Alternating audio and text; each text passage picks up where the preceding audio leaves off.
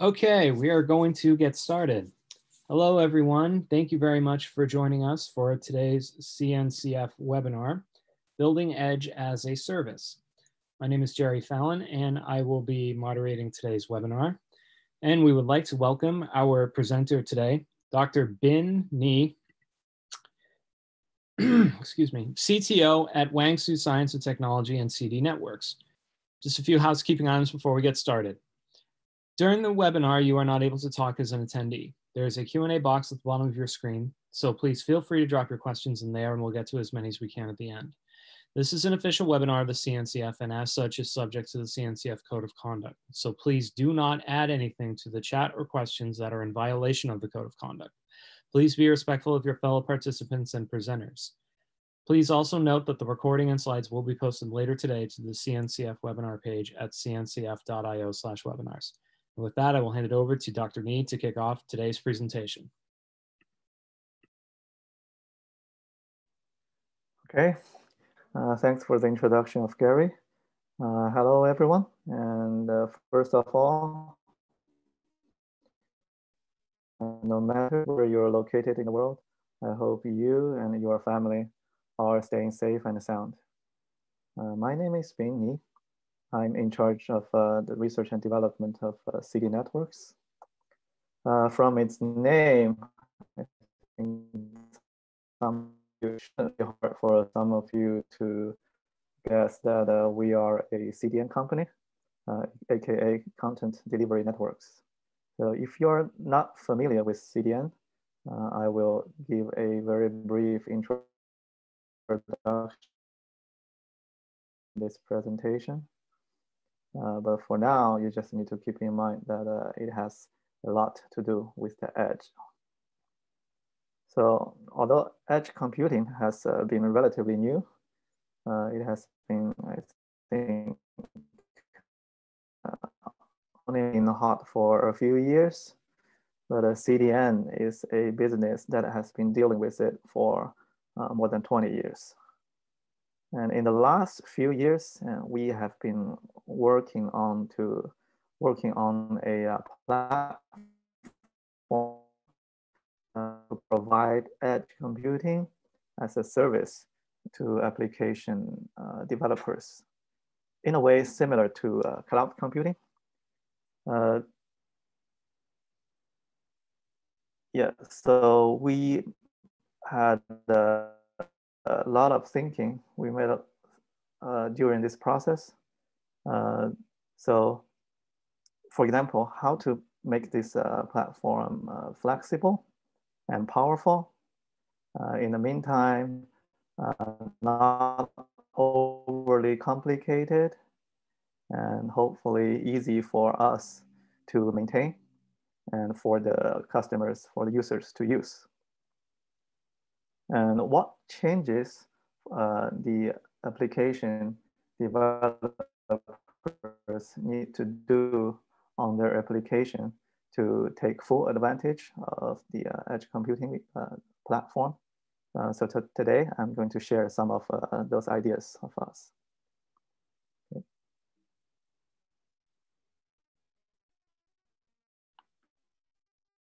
Okay, so since we are talking about edge computing, so we first need to answer this fundamental question. So what is the edge? Okay, because today when you talk to people that are doing edge computing, you may get a different answer from each of them. Okay. So they have definitely different definitions of the edge. So here I listed a few places that someone can deploy their applications, listed from the distance to the end user. I think the main benefit when people talk about edge computing is the latency to the end user and also the bandwidth. So here, these 5 locations, the first one is just the central data center. Okay, so in the old days, you just put all your applications in that one data usually no people would call it the edge. Actually, it is the opposite of the edge. So the second one, the cloud data centers, what I mean is the conventional cloud, just like AWS, Azure. So they usually have 10 or 20 data centers all over the world. So if you want your app to have a good coverage of the end users, the developer may probably replicate their application logics in multiple data centers all over the world to try to minimize the latency to the end user. Okay. And the latency is usually in the order of 100 milliseconds. And the third one is CDN data centers. So I will show you a picture, give you more idea about how the CDN data centers looks like, the distribution looks like. But usually, the CDN data center usually tries to cover every country, usually has at least one or more POPs in the most populous countries, and all the major ISPs. So on the order of a global CDN company usually has at least 100 POPs all over the world to have a good coverage. And the latency is usually at the order of the tenths of milliseconds. Okay, the fourth one I listed here is a mobile carrier, MEC, what they call multiple access center. And mobile, usually it means that you just put the application developer just put the application servers very close to the cell phone towers. So as you can imagine, there are probably thousands of them in one country, and globally, there can be easily millions of them. Yeah, of course, it provides a even reduced latency compared to the CDN centers. But the problem is that both the benefit and the problem is that there are just too many of them. And even Verizon today, they only provide this kind of service in a few cities in the US. So it's because there are so many of them, so it becomes very difficult to manage the huge number of POPs. So it will be even very difficult to cover even one country. So, but maybe this is the start of this technology. So at least now, they can only cover a few cities, even in the US. Okay. And the last block I listed here is the end user devices. Okay, for example, your mobile phone or a security camera in people's house or business. So in a lot of edge computing, in a lot of definitions of edge computing, people are calling those devices as the edge. And of course, that is really the edge in strict sense, okay? Because that is the end user. Okay. And the latency will be, you can't beat the latency if you define that to be the edge. So each of those definitions, obviously from left to right, you will get smaller and smaller latency to the end users. But in the meantime, you will have a higher complexity. It becomes more and more difficult to manage. And in the meantime, the resources are lower on the right-hand side. Usually the end user devices will have a very limited computing power and storage compared to servers in data center, or even mobile MEC compared to regular data centers. They usually have a limited space and power. So these are the possible locations people can define their edge. And from our point of view, we need to have a very good trade-off. And we course, believe that the CDN data center should be the way to go. And I will, because of the reason I just introduced, we believe this CDN, the distribution of CDN data center provides a very good balance between the latency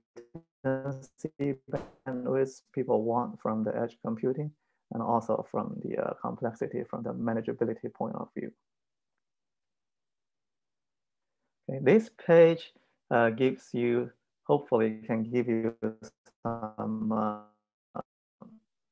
more idea about how the CDN edge look like. Okay, so each of this red dot represents a CDN, one or more CDN POPs. Okay, so actually this is the CDN networks, CDN network, the edge network. Okay. So as I just mentioned, the CDN network is built trying to reach all the most populous areas in the world. And the selection of the POPs also depends on the network connectivity of the region and also the population. And you probably noticed that we have a pretty dense distribution in China. It's because the different ISPs in China has pretty poor connectivity. So we had to build a POP in every major cities and so that's why we end up with I think around 500-600 POPs in China. And in the rest of the world, because BGP can be widely used and connectivity between different ISPs are better, so we don't need that many number of POPs, for example, to cover US. And I think most of the CDNs have about 20 to 30 POPs to cover the US. Okay. And a global CDN company usually should have at least 100 or 200 POPs. And CD networks, we have about 1,000 POPs all over the world.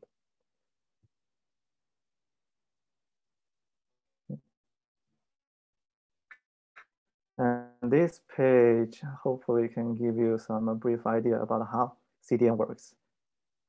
So the goal is to accelerate the content of a website. So on the far right-hand side is the origin server set up by a CDN customer or a web developer.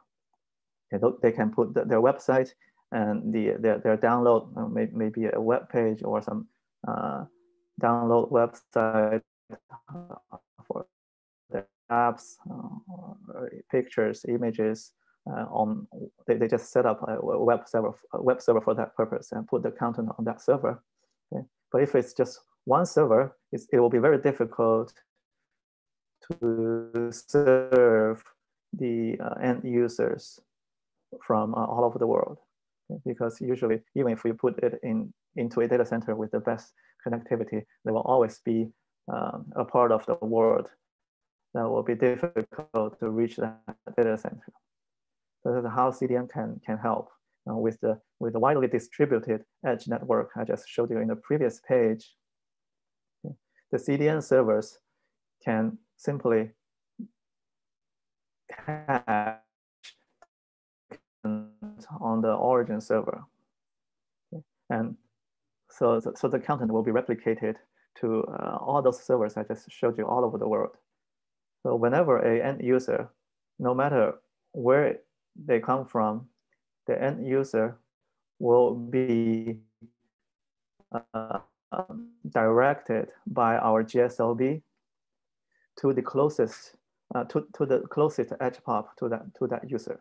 Okay, so the latency will be very small, and the user, because the content is cached very close to the end user, so the end user will be able to get the content very, very quickly. The user experience can be improved a lot. Yeah, this GSLB, actually, thing I want to mention is that this GSLB also plays a very important role in the CDN and in the edge computing platform I'm going to describe.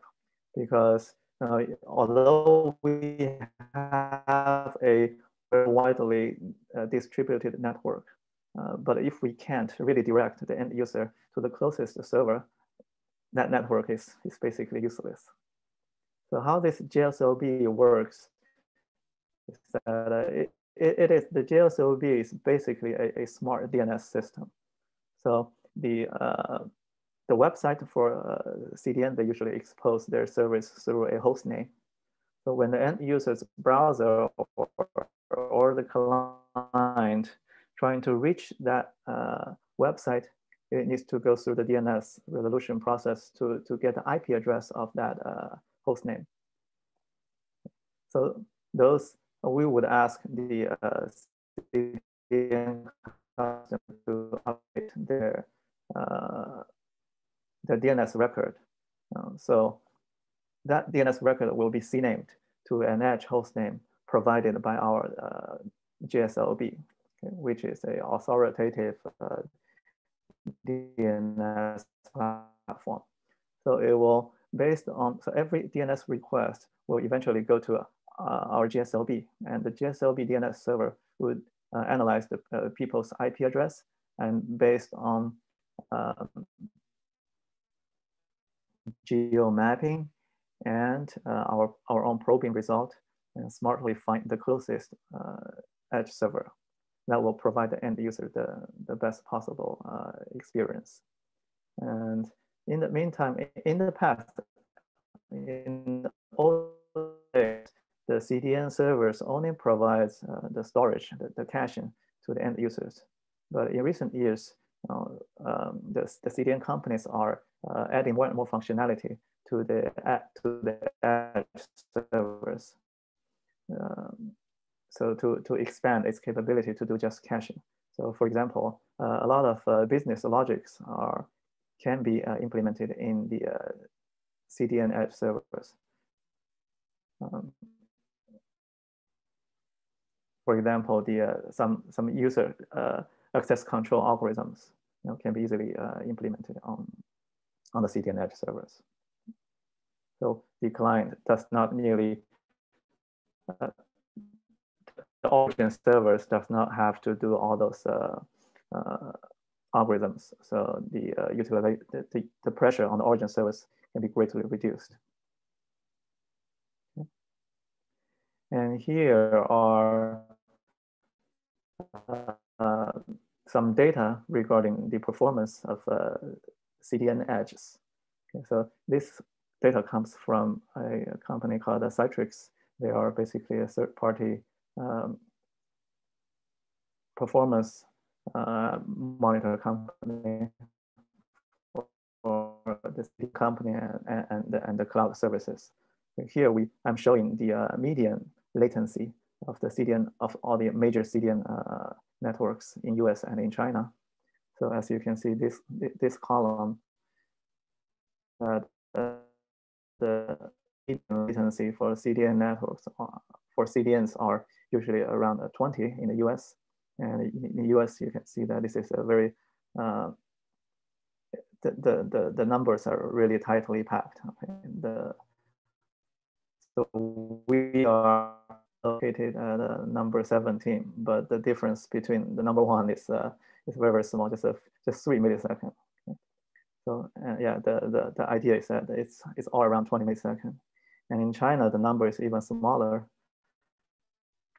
The reasons I mentioned, we have to build, the CDN companies have to build a lot more POPs in China. And so because of that, the latency in China is even smaller, usually around 12, 13 milliseconds. And by the way, I see that CDN Networks is the only major CDN company that doing well in both countries. Oh yeah, and Quantil is a sister company of the CDN Networks.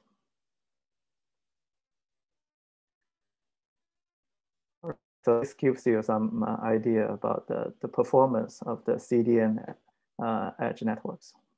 Let's see how we can use it. But yeah, so this page gives you another comparison between the conventional cloud, meaning AWS, Azure, and Google Cloud versus the CDN POPs. Okay.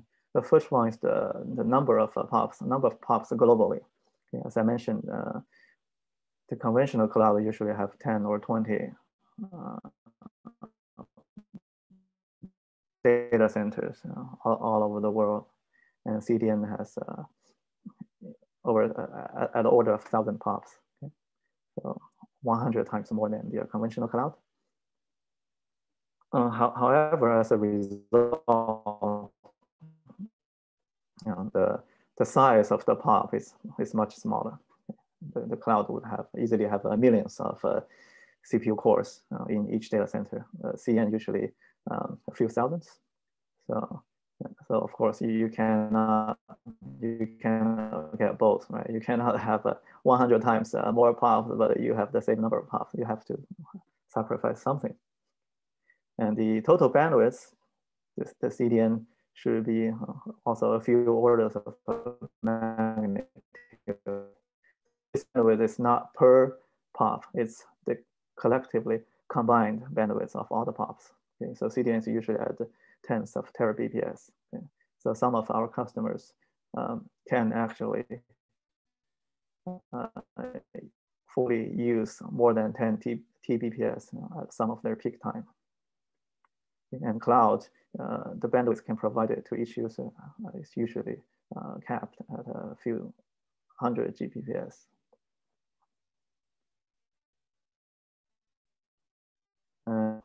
Yeah, it also depends on the connectivity of the end users. Okay, the latency, as I just showed, the CDN latency is around at order of 10 milliseconds, and the cloud is usually at around 100 milliseconds. Another thing I want to mention is that I want to emphasize is the POP availability. And for conventional cloud, of course, they have to have a very, very high availability for each of their data centers. Usually infinite number of nines, 0.99999. Okay, but for CDN, since we have a large number of POPs, as you can imagine, that it's very difficult to guarantee high availability of each POP. Okay, usually it's around, I would say 95%. And each POP can be shut down without any notice. Okay, at any time, maybe because of a power outage, or maybe because of network maintenance or hardware failures. Okay, so because we have thousands of POPs, it's almost impossible to guarantee the single POP availability. But overall, the CDN network can still achieve a very high availability because of the GSOB I just mentioned. Imagine if one POP goes down, the GSOB will be able to sense it immediately and stop directing end users to that POP and directing those requests to some other nearby POPs, because we have so many POPs all over the world. So the end user will hardly feel the difference. And the services provided by cloud and CDN is also very different. Now, cloud, they have a whole lot of services. CDN usually mostly provides caching, and it can also provide security and some also dynamic acceleration. But compared to cloud, it will be very limited, and that is not the goal of CDN. Okay. So the is that the CDN has a large number of POPs, much smaller latency, and there's no guarantee of each of the availability of each POP. But overall, it can still achieve very high availability.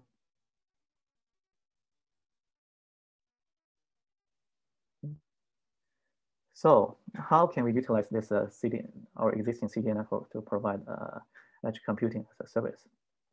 So there are some basic thoughts we had. So the first one is that the edge computing should not be cloud computing with lots of POPs. So as I mentioned in the previous page, the cloud computing, they provide a lot of different services, including database, virtual machine, VMs, and containers, all sorts of different services, you name it. But for edge computing, it's technically, first of all, technically it's impossible for us to make sure each of our POP can provide all those services. So this is something not scalable. So yeah, so the first one I want to mention is that edge computing should not be cloud computing with lots of POPs. They have to be, each POP has to be simple and easy to maintain. So the second one is that the high availability should be achieved through GSOD collectively using all the edge POPs. So we shouldn't, or the application should not rely on high availability of each POP. Yeah, and the third one is because each POP may go down at any time. Okay, so this is something that application designer need to keep in mind. And we believe that this shouldn't be a problem at all.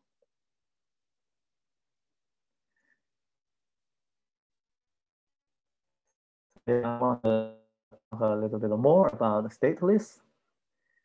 So what I'm saying here is that the module running on the edge should be stateless. This does not mean that the application, the entire application has to be stateless. We understand that each application will definitely need to save some states about the business. Right? So we are just saying that we need to the application need to divide into different modules. And only the module running on the edge should be stateless.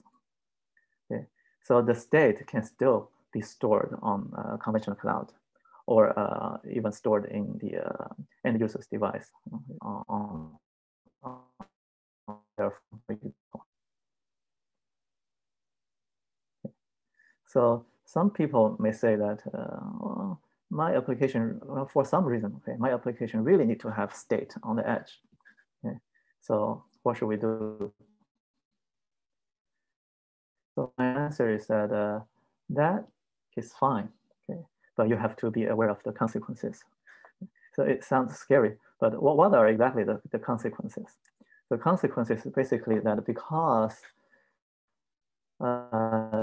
you need to have those persistent data on the edge. That means if that edge goes down, okay, so some of the end users will be seriously affected because those states are not stored on the other edges. So we cannot use simply redirect those users' requests to another edge to quickly recover the service for those users.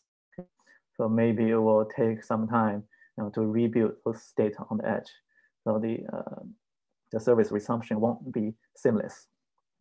And also another case is that if the user is moved, if the logic on the edge is stateless, so we can when the user moves from one region to a different region, the service can be seamlessly switched from one of our edge POP to another edge POP quickly. But if you have to have state on the edge, that means this kind of a handoff will be very difficult or impossible. Okay, so yeah, this is another trade-off. We highly suggest that the app developers can divide their application into different modules and run the stateless part on the edge. Okay. And how to offer the edge service? Okay, that's another critical question. So in our implementation, because we believe that Kubernetes has been very widely used nowadays by a lot of edge application developers, and it's very convenient to manage and to develop. So we decide that we will just leverage Kubernetes. Okay. So in our implementation, we are deploying the Kubernetes on every edge POP, and but manage it by a central console. Okay. So the customer or the app developers, what they do is that they build the pods in their own Kubernetes. Okay, they can test in their own environment. Okay, when everything is done, they just upload the YAML file on the console, and our system would distribute the pods to every POP all over the world.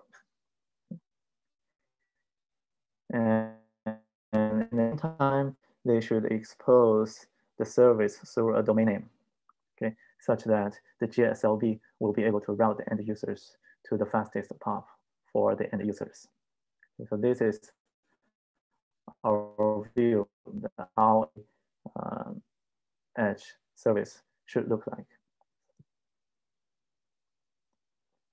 Okay, so this is another picture showing that what we believe how a edge as a service platform should look like. As you can see, it's very, very similar to the previous picture of the CDN.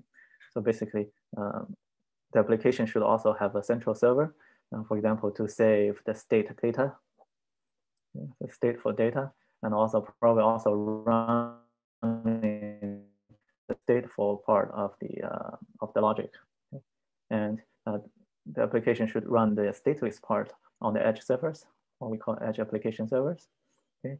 And between the edge servers would still communicate with the central server. The bandwidth compared to the edge bandwidth should be much smaller.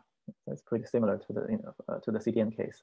Okay. And the end users would be able to reach the closest edge server by through the GSLB.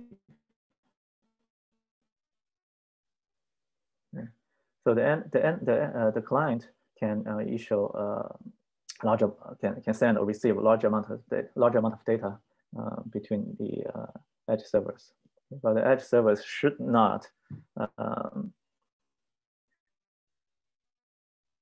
designed in a way that the application should be designed in a way that the traffic between the edge server and the central server should be minimized. To be minimized in a way such that it's the central data center handle. It does not need to be very small. If the cloud data center can support 100 Gbps, it's 100 Gbps is fine as long as the central data center and the central server can handle it. Okay, but here, we can easily go above Tera-bps or 10 Tera-bps. Okay. Yeah, so here is what the application should do to take full advantage of any edge computing platform. Okay, basically I have already mentioned most of them.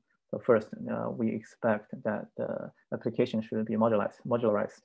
Okay, so the high bandwidth and latency sensitive and relatively low computation and the stateless part should be deployed on the edge computing platform. Okay, high bandwidth, latency sensitive. I will show a few examples later. And the low latency, the low bandwidth, latency, insensitive, high computation, stateful part should be deployed on the conventional cloud.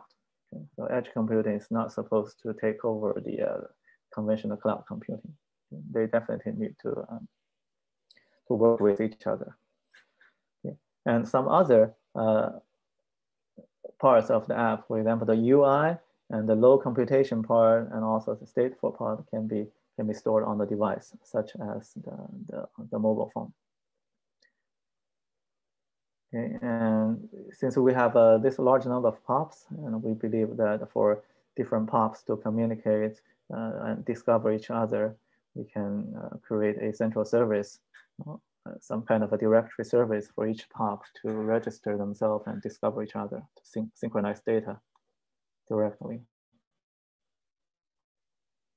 Okay, so yeah, right now I'm trying to show a few applications and also non-applications for ECP, because ECP is not supposed to do anything, to do everything. So I also want to give some example of non-application. Okay, the first possible very good example is cloud gaming or edge gaming if we use edge computing. So the module partition can be that the process for a gaming application, there's a lot of control signals between the console and the server.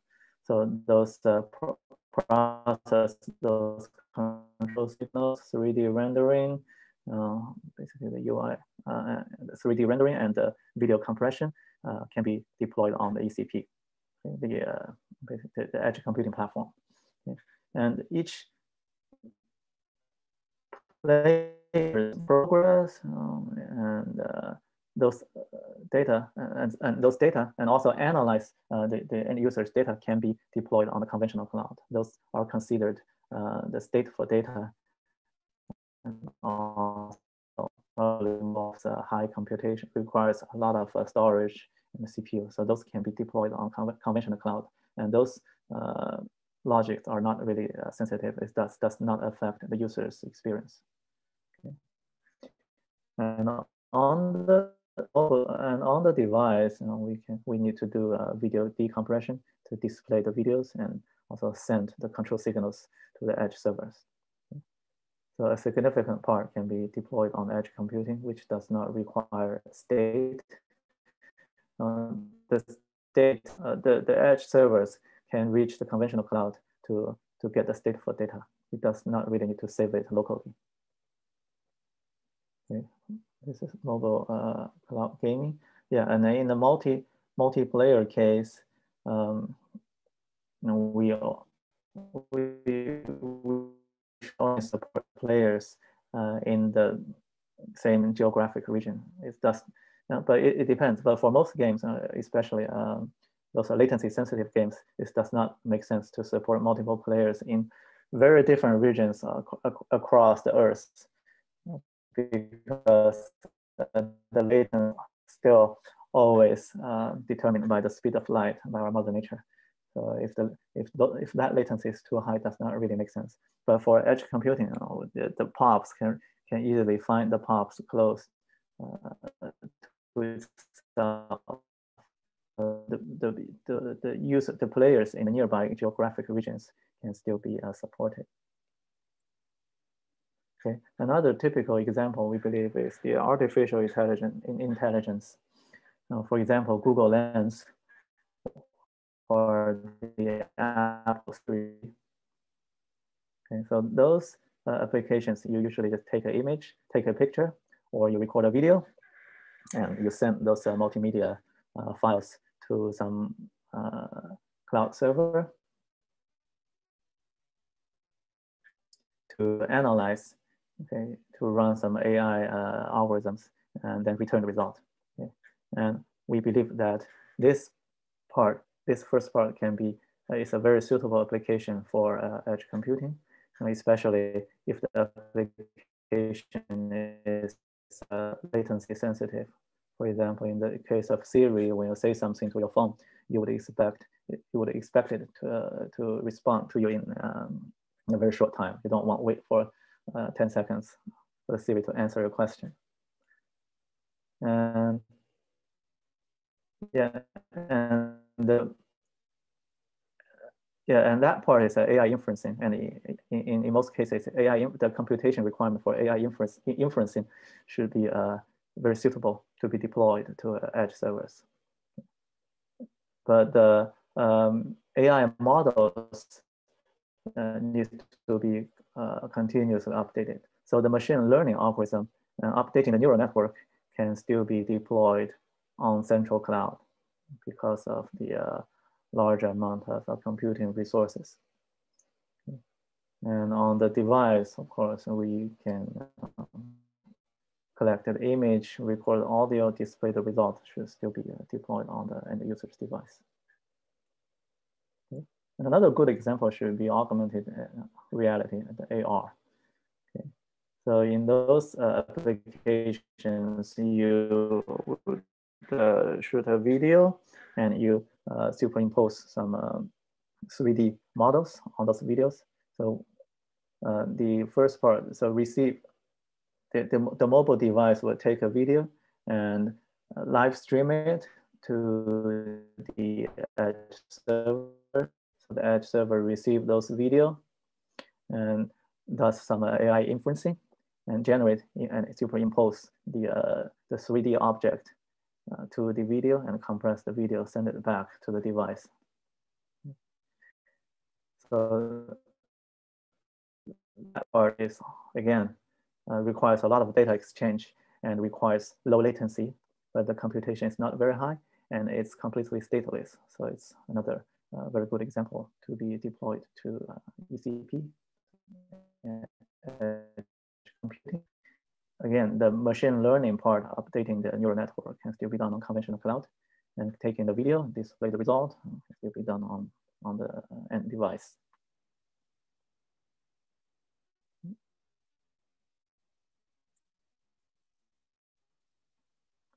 Yeah, so the last one is a what I call a non-application. So when people are talking about edge computing, a lot of them are talking about IoT. Here, I just want to say that an IoT application does not automatically mean ECP, the edge computing, should be used. For example, if we need to analyze the real-time data of 1,000 sensors in a factory, because this, we believe that the edge computing is designed for geographically distributed applications. So if it's just a whole lot of sensors in one factory, it's still geographically concentrated. It does not really benefit from edge computing. So the conventional infrastructure should still be used, like the conventional cloud, either in data center or on premises, is still a better solution for this kind of application. But that's not, IoT does not automatically mean ECP. Okay. Yeah, this is the last page I have. And thank you for your attention. I'm ready for some Q&A. Thank you very much, Dr. Nee, for a wonderful presentation. We have about 12 minutes for questions. So if anybody has any questions, please feel free to drop them into the Q&A box, and we will get to as many as we can before the hour ends.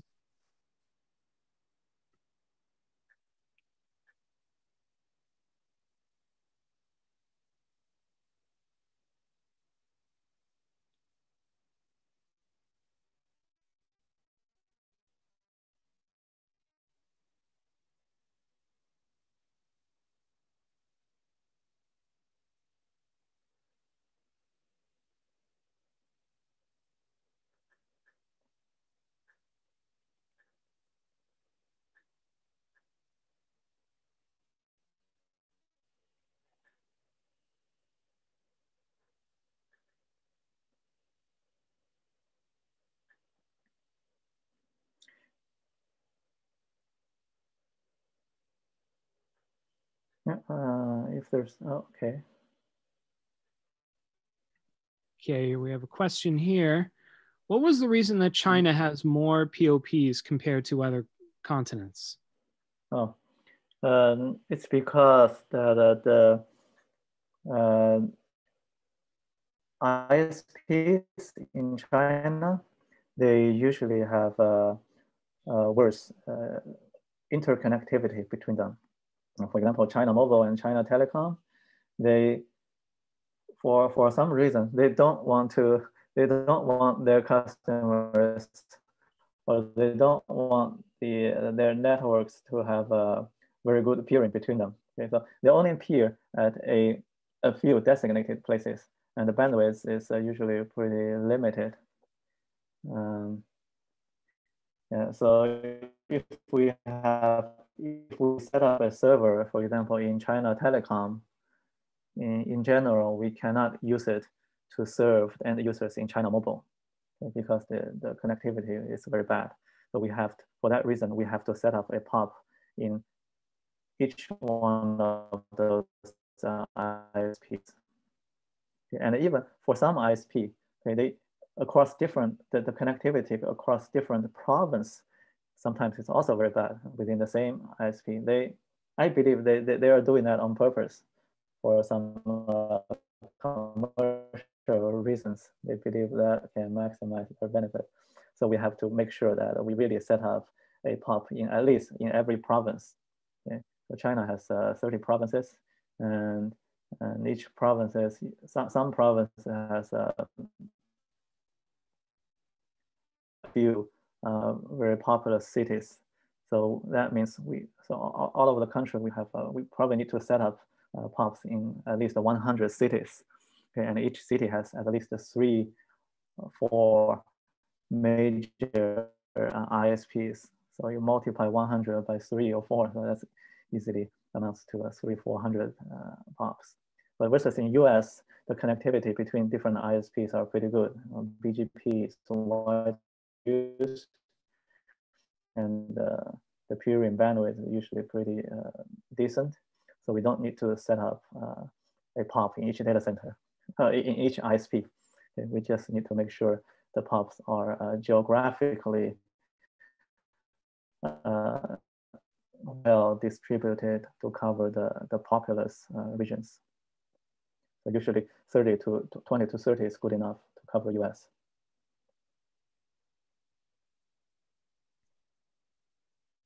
Excellent. Do we have any other questions at all? I see another one. Q&A. Okay, it's a comment. Yeah, and if there's no other questions, I want to talk a little bit more about the cloud versus CDN. Okay, and here I listed some of the major differences, and I want to mention that we have a lot of CDN customers who are using AWS, for example, AWS S3 as their origin. Okay, so and use our CDN to distribute the content they stored on S3. So why their end users to go directly to S3 to fetch the content? I think that's a very good example of the difference between cloud and CDN, because S3 does not offer the low latency the customer expected. Because S3 probably just only located in a very small number of data centers, usually probably just one data center. Okay, so it's very difficult for end users all over the world to reach to that one S3 data center to get the content. Okay, and the connectivity from different places of the world to that data center may not be all good. Some areas may even be able to reach that data center. So this is how CDN can be helpful. And even S3 will not be able to support tens of TBBS. But the CDN will easily support that. Okay, and so we believe that today's application, although most of today's applications are deployed on the cloud, those central cloud services, but that when the application evolves, when they have more widely geographically distributed end users, and when the demand for bandwidth and latency increases, the conventional cloud will not be able to meet the requirement of those applications. So those applications will definitely have to move to the edge. It should benefit a lot from moving to the edge to support those bandwidth and the latency requirements. But to be honest, but today, I don't think any application will really require 10 Gbps of total bandwidth. So probably that's the reason that we don't see really a boom of those of edge computing. But we believe eventually that day would come. And so today, I think it's more like a chicken and egg problem, because the app developers, they probably don't know that there's such a platform that can support tens of TBps of total bandwidth. So no one probably would even think about to design an app that requires that much bandwidth. Okay, so they basically their imagination is limited by the capability of the conventional cloud. So yeah, so I think that's why we want to share our ideas through this platform, to let more people know, that more app developers know that such kind of a platform actually exists. So we believe that once this message is out, more and more developers would be will be brave enough to design more apps that can take advantage of the large bandwidth and the small latency provided by the edge networks.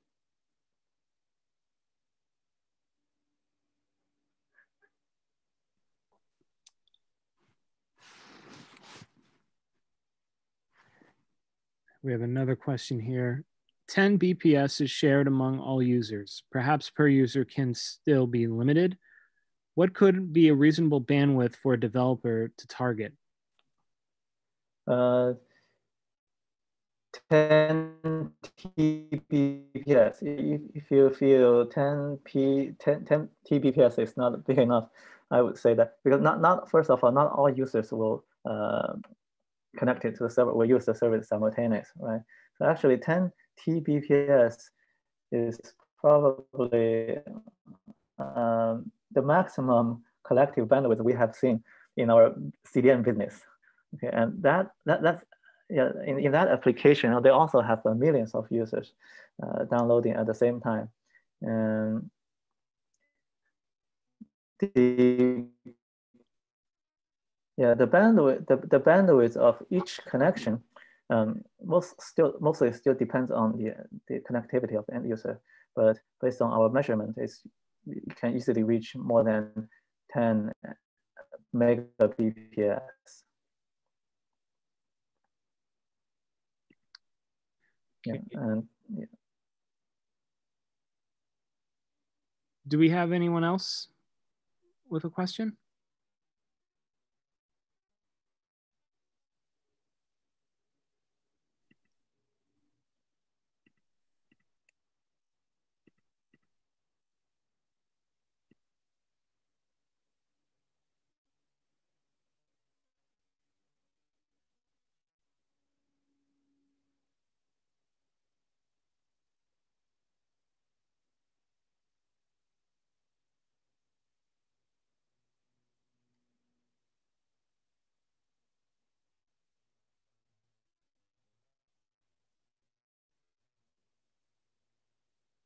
Anyone at all? Right.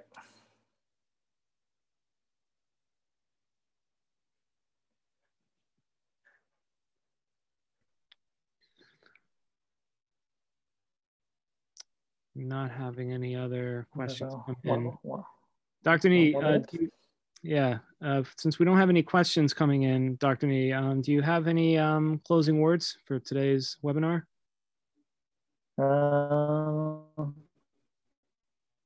yeah, as I said, that I hope that people can help to pass this message to more and more developers, so we can, as a community, we can make this edge as a service a reality.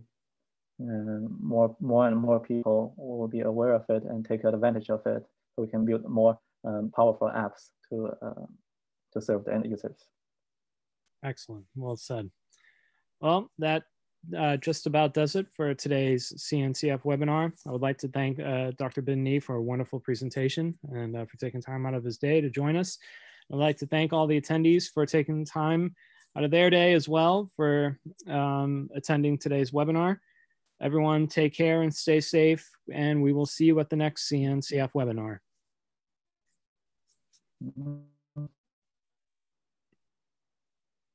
Bye.